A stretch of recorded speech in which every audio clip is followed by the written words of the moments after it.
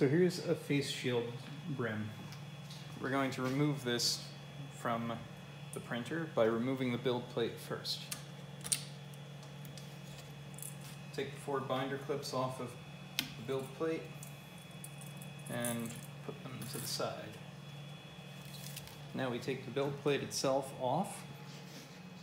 And we'll move it over to the table here.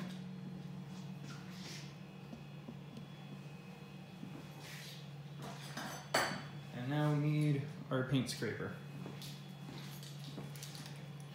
We'll be getting underneath the ends of this print, just prying ever so gently. And then just run the scraper underneath to separate the print from the print bed, like so. And then this little clip is going to need to come off of here as well.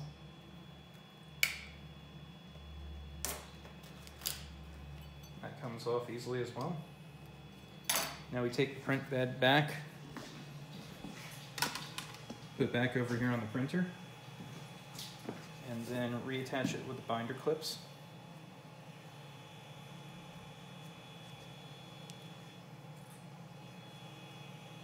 Just one roughly in each corner.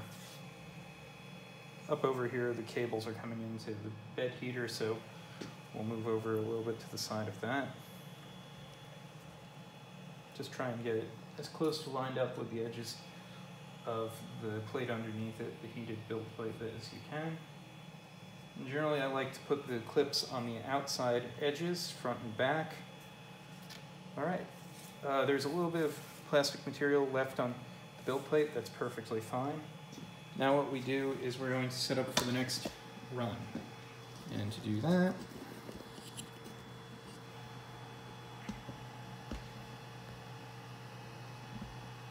we'll need to enter some information in over here. We're just going to press the button on the scroll wheel here, and then go down to Print from TF, Transflash, which is another name for an SD card in this case, and then go down to CE3 Budman.G code. And that's it. The entire thing will now be heating up, and soon it will be printing. I'd recommend staying until the printer actually gets rolling, which should be just a couple of minutes. We're already at, we're already starting to heat the extruder, and that's coming up above room temperature, as is the build plate. And the only other thing to check is whether or not you have filament on the filament spool, which is up over here. We've got plenty on this one. If there's a very small amount left, if you can see the core of the spool on the inside, then let somebody who's running the printer know.